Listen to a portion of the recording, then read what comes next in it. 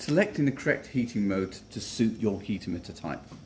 So we'll press on hold that menu button until the screen changes to get us into the installer side of things, and we're going to look at the heating side. So we'll start off with this one here. This is a constant fixed water flow temperature. Dead giveaway there is when we come back to that front screen there, we now see we've got a flow temperature.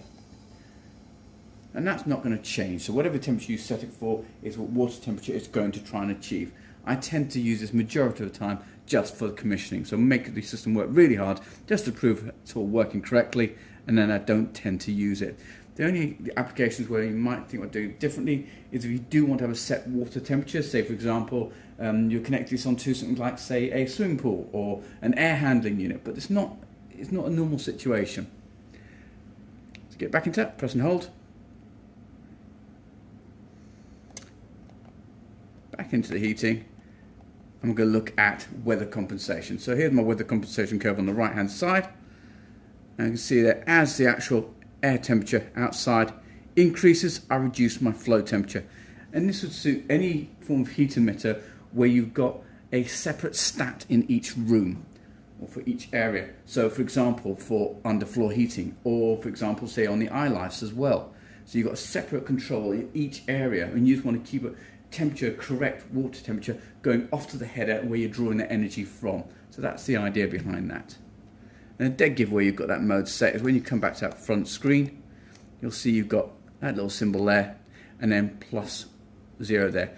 You can actually adjust that weather compensation curve in idea, up or down temperature, but my recommendation would be to go in and edit that weather compensation curve correctly. If they're changing this, you'll be asking why. Let's look at the third option.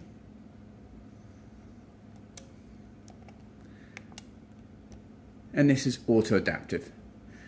So when we come back to that front screen, the big giveaway here is we now have a room temperature. So it's showing what the current room temperature is and what room temperature it's trying to achieve.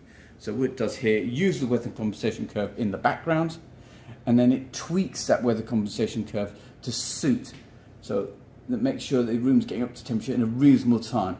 So as I say, it's a self-learning system, so it works really well with a common central point as a stat. So whether that stat is the actual controller itself, or whether it's a wireless controller, or it's a thermistor that we've run from the unit on TH1 and we've put that off somewhere central in the corridor area, but we're looking at one central point for that zone. And that's what I tend to use for things like radiators and things like that. But the whole point is to get you thinking about whether the system is being set correctly.